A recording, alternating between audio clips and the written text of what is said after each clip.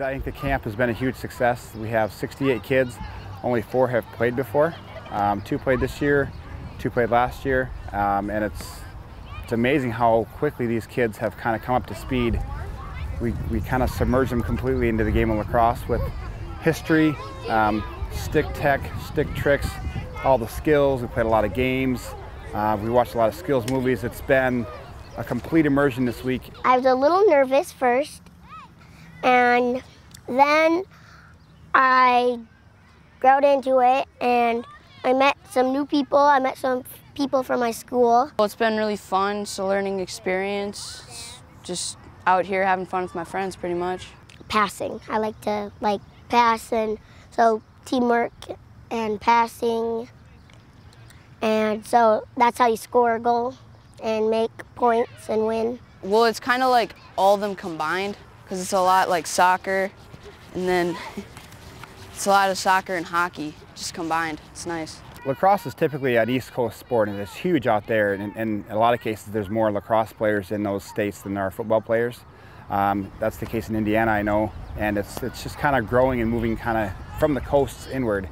Last summer we did a pilot lacrosse program for hockey players to do off-season training is all it was, and it kind of took on a life of its own, so we thought we'd try to run with it. And this year, with our first official season for Sioux Falls Lacrosse, we had 74 kids sign up and play. We had 13 adults sign up and play in an adult league, and now we have 64 brand new players here who I hope will sign up and play lacrosse in the future. It's a fast-moving sport. It's very engaging. The kids are always moving around. The ball is moving a lot. There's always a lot of activity and engagement, especially with battles and passing. There's a lot of finesse play. There's a lot of contact as you get into older ages.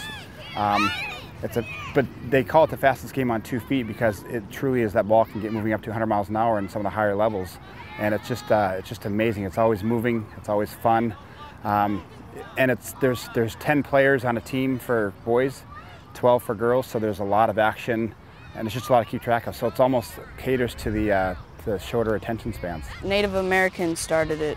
They had it like it's almost as if they'd go through ceremonies to a battle and then they'd play lacrosse.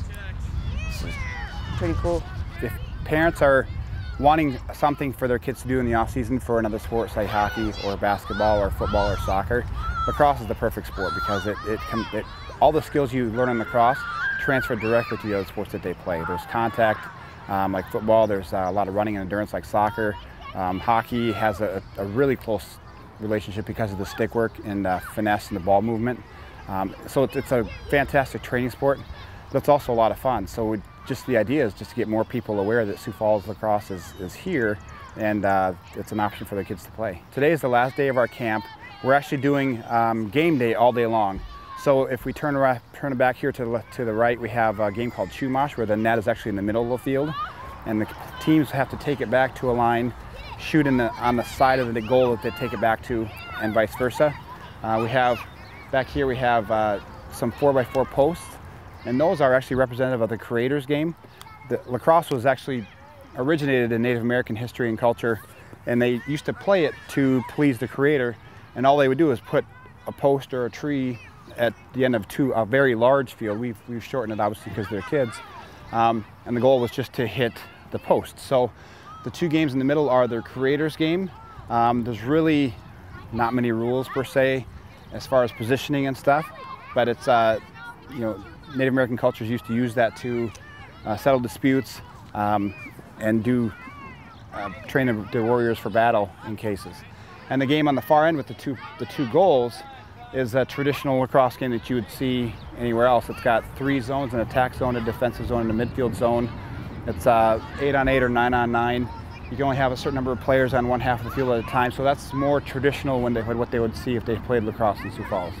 So we're just really trying to immerse them into all the different versions of lacrosse that they can play, trying to help share the tradition and history and culture of lacrosse, because it's America's oldest and fastest growing sport.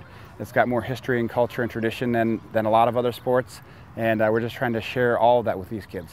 I'd say it's a fun sport to play. Even if you don't like sports, it'd be fun. Because I really didn't have a sport to connect to until lacrosse.